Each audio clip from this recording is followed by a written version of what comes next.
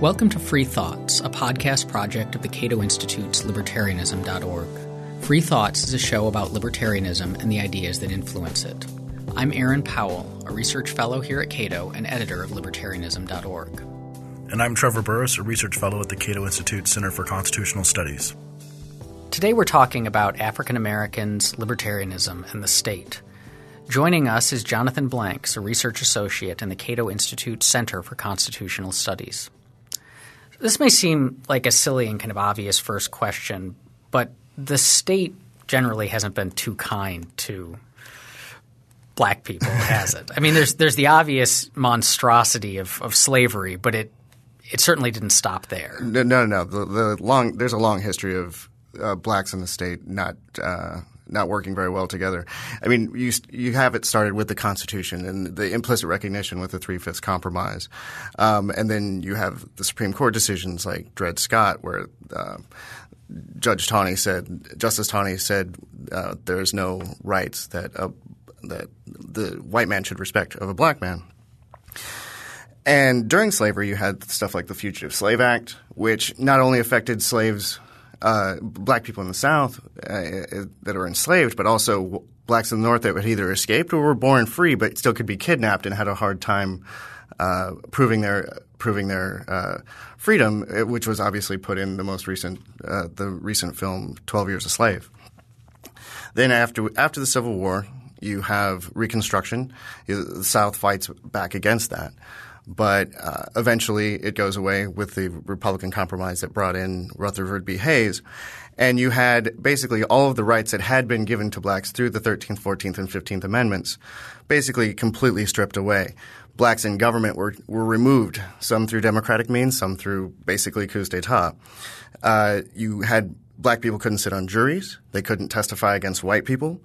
You had state-sponsored terrorism where essentially police officers were often the people who were leading in the Klan they would like mete out their own type of justice, whether or not they used the courts or not, which were generally stacked against them anyway.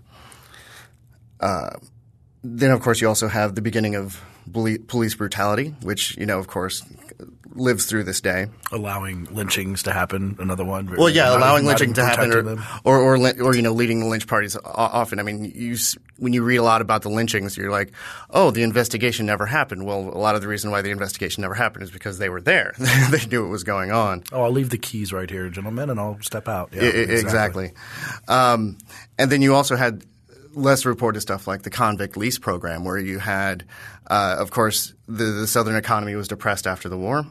So a lot of people went to work for sharecropping and they would get they would hopefully get as much as they had earned, but a lot of times they were basically living on a subsistence level. Well, during the same time they passed a lot of like vagrancy laws.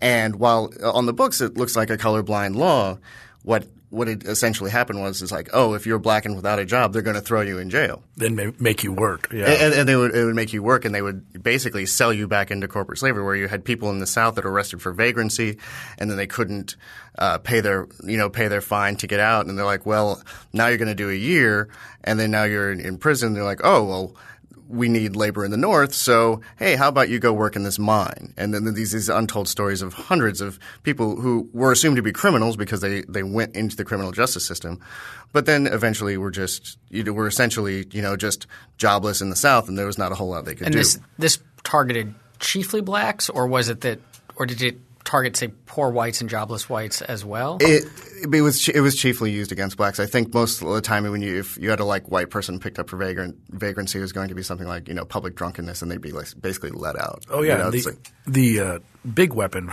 for sheriffs and anyone in state positions was just discretionary enforcement of all these things. These laws were not really meant to be applied to white people, and we never applied them to white people. They're just applied to black people. Yeah, very bad. And then, of course, they got codified more with Jim Crow laws, which were then put in place with the Plessy v. Ferguson case too, and then it got even worse and worse and worse. Yeah, absolutely. And it just became this point where you have black people that were shut out of labor markets, shut out of you can't eat at the lunch counters, you can't go into the front of the stores. I mean, it's long, all state-supported racism. Then you have like just weird things that happen, like federal recognition of segregation. You had it in the South, and it was basically when Hayes came in and Reconstruction ended.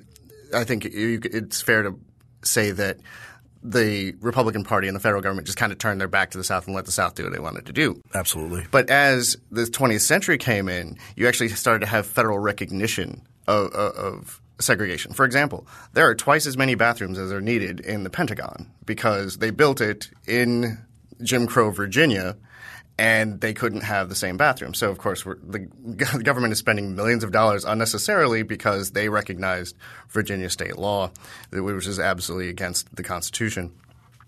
Even earlier, you have black troops returning home who fought in World War II who had to get in the back of the train while German POWs were able to sit up front in basic luxury cars.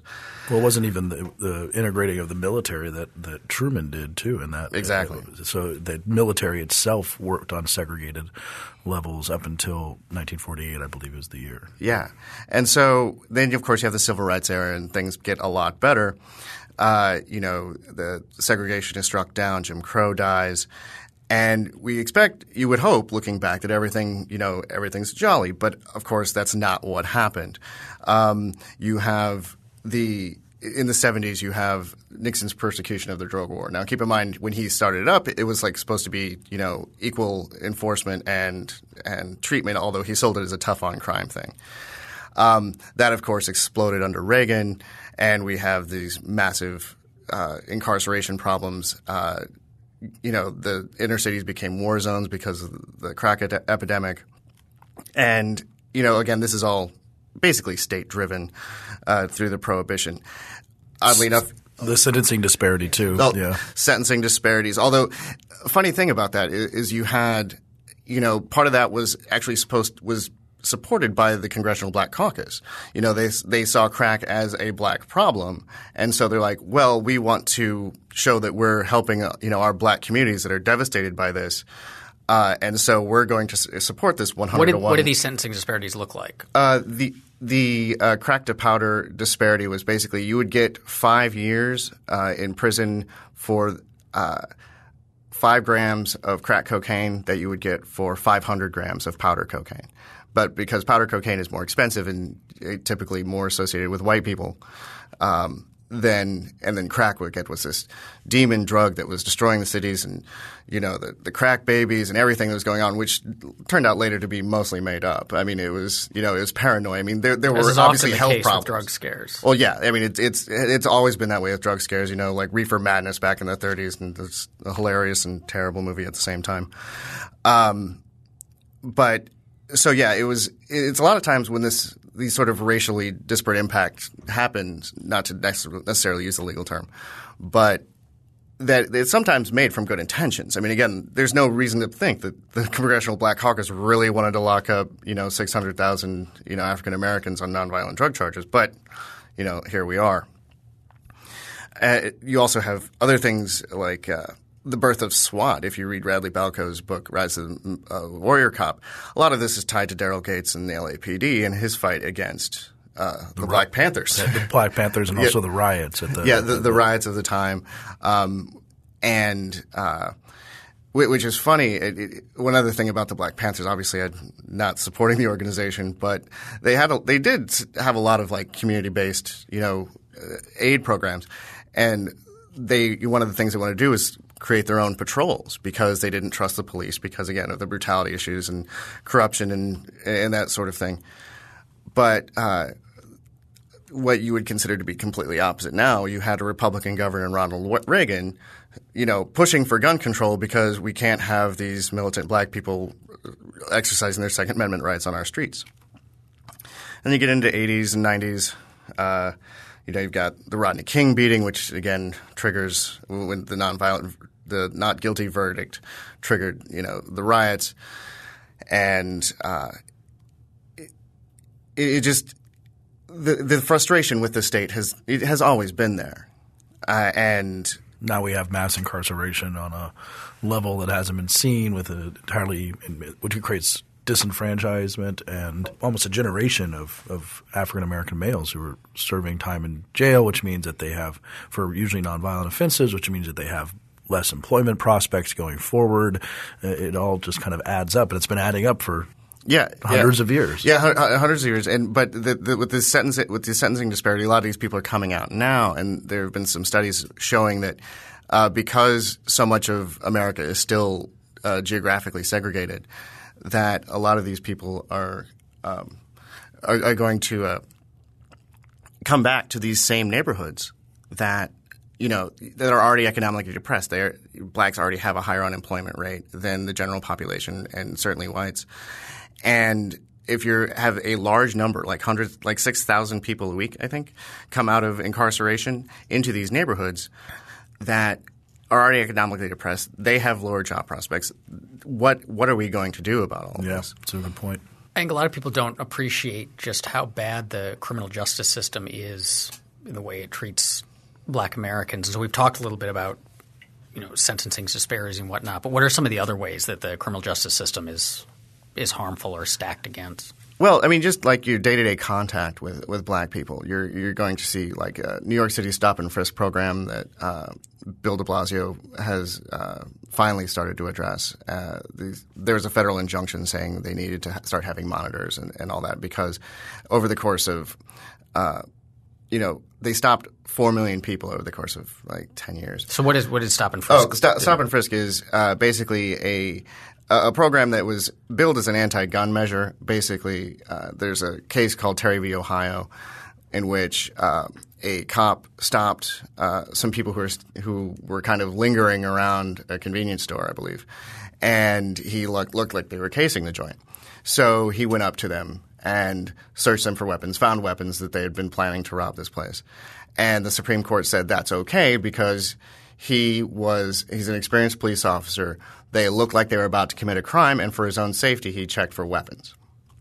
So stop and frisk is a much broader program to stop the carrying of weapons, and therefore a crime prevention method in New York City and other places that basically gives carte blanche to the police to just – as long as they have an articulable suspicion that a crime is about to be committed, they can pat someone down for weapons. The problem is over the 10 years that they were doing this program that there were about 4 million stops, over 80% of which, sometimes 89% in any given year, were totally innocent. No guns, no drugs, no past citations, no outstanding warrants. I think it was higher than 80%, wasn't it? I mean, it was incredibly low. Well, I mean, a lot of these people had, they could get civil citations for carrying marijuana, True. Or they could, they had a past warrant, or they had some outstanding, like they owe child support or something like that. So you break it down by year, it starts off around 82% and then gets up to – But the guns was pretty low. Oh, the guns were absolutely ridiculous. So you have this anti-gun program. Out of 4 million stops, they found about 8,000 guns. 8,000 guns is a lot of guns, but it's 0.2% of the amount of stops that they were doing. So with this, you say they need the articulable suspicion. Does this mean that they were coming up with suspicion to articulate after the fact in many cases, that they probably didn't have anything at all, or were these people – I mean, is there a sense that these people were legitimately acting, say, suspicious, and it just turned out that – Well, generally, with the criminal justice system, people are going to believe cops over your average citizen no matter what color they are, but particularly given the history and like the stereotypes against Black people, you're going to have that. A lot of these – part of when the injunction was written, there were a lot of insufficient documentation that they couldn't really put a reason why they did it. And in 1 year, they stopped more young Black males in New York City than live in New York City. So you're stopping people multiple times, and they've shown that they've basically camping outside of neighborhoods and just searching guys 6-7 times. And these are like students that are going to school, and so no, a lot of times I think they were either making it up or they just like, well, he was nervous around a police officer. Oh, I wonder why. But that's a good enough reason for them. And it seems, I mean, the problem beyond the fact that you only find 8,000 guns out of 4 million stops, which, I mean, if nothing else, seems like a colossal waste of police resources. But it's also, I mean, the environment this must create if you're a kid who's, going about your daily business but getting stopped several times a day, and not just – the cops aren't just talking to you, but they're actually – I mean, they're putting you up against a wall and patting you down. I mean, this has got to be pretty psychologically destructive. Well, absolutely. Even in the Terry decision, there's a footnote in which the justice cited a law enforcement critique that's saying in minority communities, stop and frisk not based on articulable suspicion creates a lot of resentment, and you can understand why. And so if young blacks have so much contact with police, if they just kind of hanging out being kids, it's like, what are you doing here? Things that a lot of other people don't have to do. Yeah, white kids get hit with it too, but it is so much it's so much more prevalent, so much more hostile, and it creates a resentment and like a society that just doesn't want you. And I think that's a point in general, because you start to get these neighborhoods that feel like the police are an occupying force. I mean, and this basic disconnection between the government and you. That they come in and they're not us, they're them, the white government who comes in and treats us very poorly, which is a general, I think, trend in a lot of the ways that African Americans have dealt with the state. I mean, they're treating them like they're occupying Fallujah or something. It's a checkpoint. We're going to check you out here. It doesn't help for community policing. It doesn't help to solve crimes to have anyone actually come forward and say, hey, I'll help you out because the police are friends. It really destroys that tie between the people in the state in a way that I think, again, going back to the general topic, African Americans feel that and have felt that for a long time, that the state is them, it's not us. Yeah, and I think – and it also like general society. I mean, it just – I don't think they're thinking, oh, it's this police department that's doing it. It's like you see so many people around you going away to prison, coming back, not being able to get a job, you're getting followed in the mall by cops or security. You get shaken down when you're just like trying to go to a movie in your own hometown. I mean, it's so alienating, and it's just really difficult to see when people are like, well, why were those kids doing that in the first place? Why are the cops like just harassing people? And so I think it really reduces the buy-in to the American dream that we all kind of want and kind of aspire to when you just have agents of the state, making lives miserable for basically no reason. Let's go back and talk about some other things that have created that distance, I think, that a lot of people don't know about in terms of policies that had extreme racial or racist origins to them or were enforced in a racially disparate way. One of them, a big one, is gun control, which more and more people I think are realizing. There's a couple books that came out recently both talking about the importance of guns for civil rights, but especially KKK. Gun control, gun confiscating organization, really, right? Yeah, essentially. I mean, one of the first things that after the war, one of the first things the South did before like fully implemented Reconstruction was try to disarm the newly freed blacks, because a lot of these ex-slaves had guns for hunting because they were allowed to do that because they could forage for their own food on their days off, and part of the reason that we passed the 14th Amendment was, in fact, to protect the gun rights of the freedmen. But throughout the history since then, you have again you're talking about the Klan would try to take the guns from freedmen. The governments would try to strip blacks of their rights. It was – Well, another good one is the may issue – we're talking about discretion – the may issue license permitting that they have, which is you have to demonstrate to some government official that you need a gun permit. There's a case from 1941, a Florida case, where they say, well, everyone knows this law was passed to not apply to white people. The sheriff in his discretion just could deny black people having guns, but that never happens to white people. Right. I mean, it does today. You basically have to be a celebrity to get a carry permit in New York, but in places like New York. But take, for example, Martin Luther King. I mean, he didn't believe in political violence, but he was not against self-defense or defense of his family. And he applied for one of these May issue permits, and he was denied. And of course, that was racially based. The South is famous for its, love of guns.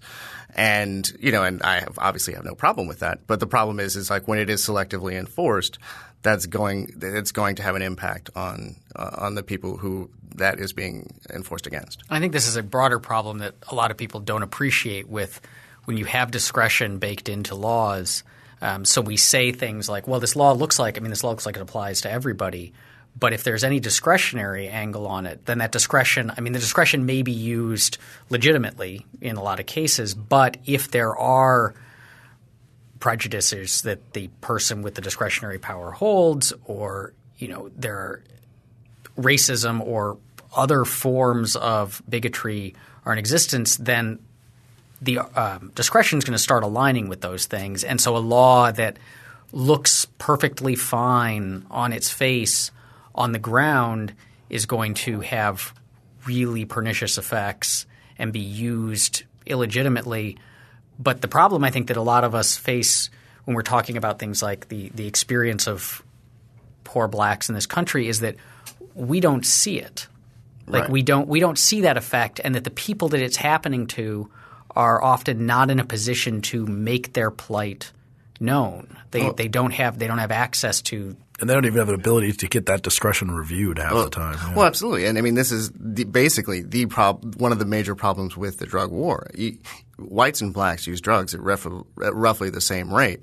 Dave Weigel, I think, wrote about this recently, where he was at a party with a lot of DC journalist writer types, and there was marijuana there, and there is literally no fear for them to openly use in their homes in Northwest with the cops are not coming to bust Northwest down the door. DC Northwest is what DC he means. Like more gentrified area. Now, if you go to Anacostia, where DC professionals say don't ever go there because that's where essentially because that's where black people are and that's where the violence, most of the city violence is. Well, that's where the drug war is fought. And for doing the same thing, white professionals in DC, will land you jail time in Southeast. And of course, that's where you're going to have your SWAT style raids where you have, police officers in full military gear, as you said, like they're in Fallujah, kicking down doors, holding, semi-automatic weapons to people's heads, keeping them on the ground with no expectation of violence going in. That's just how drug warrants are served now. And this has been able to grow because we have this the crime rate in the 1980s just got everyone so worked out. Crime is a number one public policy problem. So you had a lot of, sort of white voters being scared that, oh no, our crime rate is going up and we need to do something about it. We need to put resources and effort into more policing, more aggressive policing. And so they provide the incentive for the government to ramp up all this, but they don't feel the effects of it, what that looks like on the ground with the tanks, with the automatic weapons.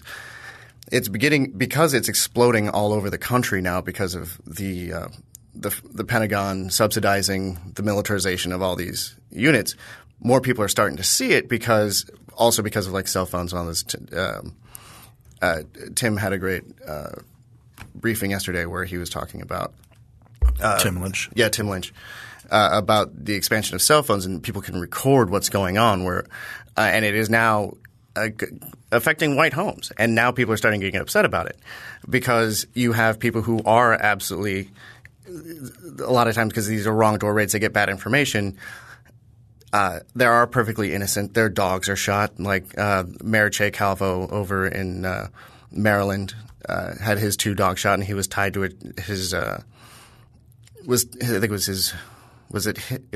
wife and his mother-in-law that were tied to a chair while their dogs bled to death on their floor and questioned about a DHL package that was sent to their house full of marijuana that they did not order. And I think when you have people that are able to see what this enforcement looks like, you're now seeing more backlash against it. More white people taking notice, possibly. Indeed. What's some other policies that have hurt African Americans disproportionately? What's another good example? I think that definitely minimum wage gets some attention on that level.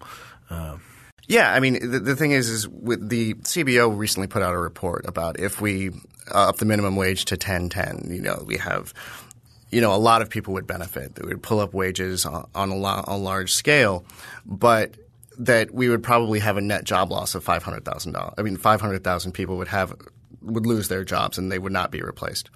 I'm not an economist, but I look at this and I'm thinking, okay, where is this going to hit hardest? Because the unemployment rate is already higher among blacks and minorities. And if you have 500,000 job losses, who is that likely going to hit more? I don't have the evidence. I don't have the data to support that. But certainly in the past, during the New Deal, when they were raising minimum wages, it priced unskilled blacks out of jobs. And this was pushed by unions because unions used to be exclusive to whites. Incredibly racist, yes. Yes. And while they've certainly amended for that, their policies still affect people the way that they were originally intended to. Well, the Fair Labor Standards Act and the first federal minimum wage, there is good evidence that a lot of people, particularly in Ohio, representatives, Ohio, Illinois, Indiana, that was where the Great Migration was occurring of blacks trying to get out of the South because it wasn't very nice down there. And then they were coming up north and they were undercutting white people for jobs. And this often comes as people say, oh, you're saying that black people are worth less in the labor market. Well, no, it's actually that if someone is racist and you're trying to get them to hire you, sometimes the only way you can do that is to actually give them a lower cost for you, and it's bad that they're racist, but you can have a job if you undercut someone else in the same work. So there is a lot of racism originally behind the minimum wage and unions and Davis-Bacon and all these things to control wages, which really disproportionately hurt African Americans. Yeah, absolutely. Another area we often don't recognize how much it harms Black Americans, especially because the rhetoric of it is that it's meant to help especially poor people throughout the country who couldn't afford alternatives, is public schooling. Yes, absolutely. If I can go way anecdotal here, I grew up and I went to a magnet school, and it was intentionally racially integrated. They had these advanced programs and all that. When I was in second grade, we moved just outside of the city district. We didn't realize, and I had to switch schools. And I went to this school that was majority black, and the students had already came up to me and was like, "You're the smartest kid in the school." I don't necessarily know that I was, but I was probably the best educated. And they're just like, "And you're black," and I was like, "Yeah," and I didn't really mean anything to me at the time, but I look back on this and I was like, I transferred in fourth grade. By that point, these kids had already taken a position that the white kids were the smart kids. And if this is something that they're being taught at that young an age, I mean, I don't think they understood it at the time either. But they felt it. They felt it. And of course, I was in the advanced classes all through school. And even though when I got to my majority black high school, the advanced class was mostly white, and that's a problem. But in a broader sense, you have these schools again because we talk about how segregated the neighborhoods still are. Neighborhood schools are vastly segregated, and I don't think there's a more dramatic explanation of this than right here in D.C. D.C. has the 51st out of 50 states and the district ranked public school system. And they spend the most money. Much on security and other things, and administration. And in the outlying areas, in suburban Virginia and Maryland, you have, I think, 3 or 4 of the top public school districts in the country. Obviously it's not a geographic issue. And it's going to have a it has to have a racial component on it because these schools on the outside, mostly white. Schools in D.C., almost 100% black. And if you trap these kids in these schools, as the public school systems do, there's no way out. And we mean quite literally trap in the sense that, with the public school, it's where you live is what school you go to. And so if that school is bad, your only option is to up and move. And if you're poor, you don't have the options to move out to Fairfax County or some very wealthy county that has great schools. You can't afford to do it. So you're stuck in the school system. The law doesn't allow you recourse. There are horror stories. There's this woman, I think she was in Ohio, that was prosecuted for lying where she lived to get her kid into a better school district. It's absurd. It's absurd, and it's something that you'd have to. I don't use this rhetoric. It's a human rights violation in some basic sense. The people on the left like to use that rhetoric more, but you're literally trapping people into school systems that if their kids go to them, they're worse off than if they don't go to school at all because they might end up in a gang. And then when they try to get out of it, you're putting them in jail. It's just unbelievable. It's a human rights violation on a big level. And what irritated me more than anything was when Obama was elected. When Obama came into office, one of his first priorities. Now, keep in mind, he had said that he was going to do not what it was good for, like the party, but it was going to be good for the people. And one of the first things his administration did was to limit the D.C. Opportunity Scholarship Program, which is a local program in which you could get tax was it tax credit or was it a voucher? It was a voucher, I think. Yeah, that you could pull your kid out of the D.C. public school and take it to a charter school or a private school, whatever, wherever you wanted. The funny thing about that was it was effective. It wasn't, these kids weren't the kids who left weren't off the charts better, but they were doing as well or better and for less money. And this was taking absolutely no money from the D.C. public schools. They moved to kill it, probably on behest of the teachers' unions. And one of the excuses they used was, well, it's not available to enough children. Well, if you look at the history of the legislation that authorized the D.C. Opportunity Scholarship, the teachers union caved and said, well, yeah, but limit it to this amount of people. So here the D.C. teachers union says, only this amount of kids can go into it. And then years later when they're stripping it, it's like, well, it's not available to enough people. So we have to. It's unfair. Yeah. Yeah. It is absolutely just infuriating. And, there were protests and I think they had it on life support for a while. I actually haven't checked and see where it is at this point. Well, then let's shift our focus a bit because given, the horror stories we've just described and these awful policies piled on top of awful policies, it would seem that libertarianism as both a political movement and an ideology would have a lot to offer to blacks.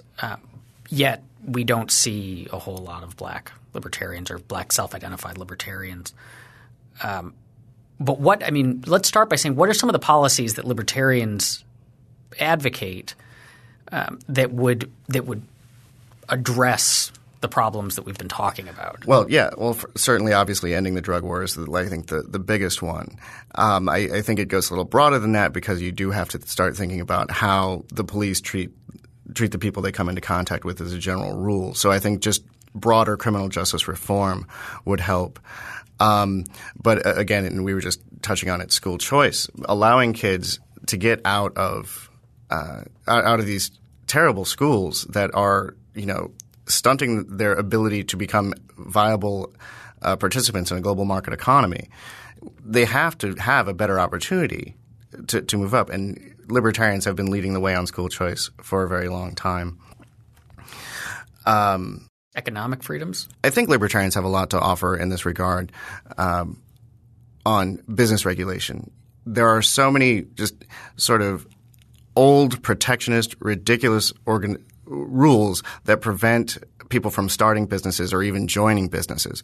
For example, there are rules in which moving companies in certain states have to sign off on any new entrant into the business. Well, why would they do that? So if someone wants to start a moving company and say this, they have to go to this cartel and say, can we join your cartel? Because customers would be deeply harmed if there were too many moving companies. Indeed.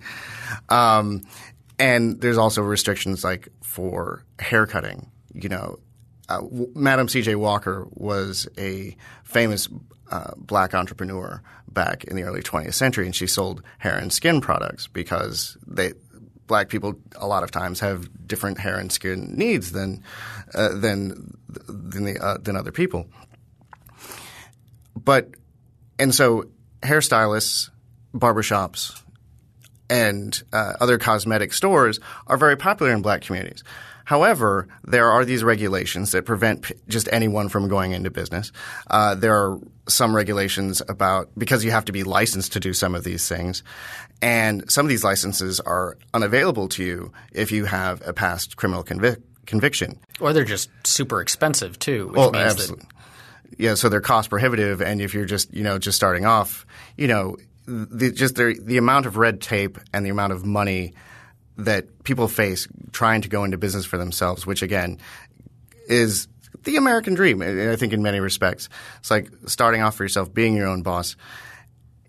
Libertarians want to strike all this stuff down, and I think that's something we can offer to particularly the black entrepreneurs. Then what explains this relative lack of libertarianism among blacks? Well, I think part of it is that we have some very unfortunate past associations. I think a lot of people who kind of held on to the lost cause and holding on to the revisionist Southern way of the Civil War have kind of fell into our camp, and they also tend to be anti-federal government, and good for them. But when they talk about welfare and they talk about crime, it was coded language. Basically, you look at the Willie Horton ad during President H.W. Bush's run. It was race baiting. That was the ad that accused Dukakis of letting this guy out of jail who later killed some people, correct? Yeah. I mean, it was basically an attack on the pardon power, which is another story altogether.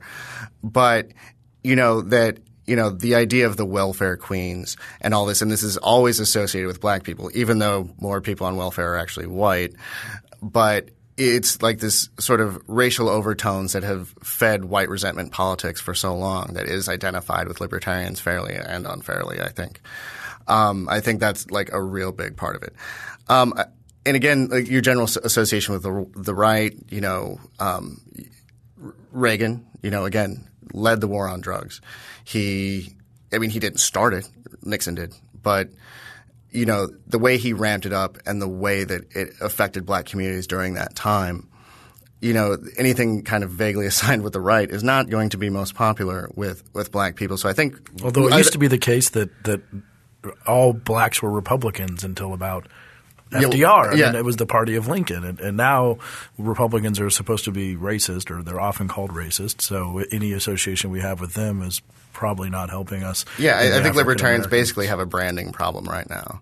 And I think there's also sort of a misunderstanding in some of the policies that we pursue in the courts. But so how should we talk about this stuff more in a different way, or what are we missing in communication-wise? I think part of it is to sort of make it clear that when we talk about we want to reform the welfare state, when we want to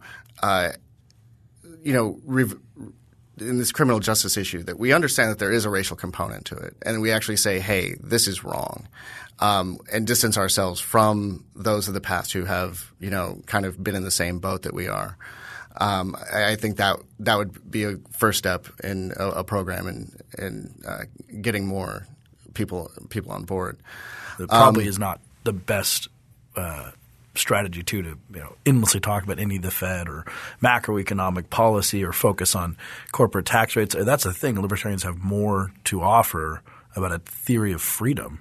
Absolutely.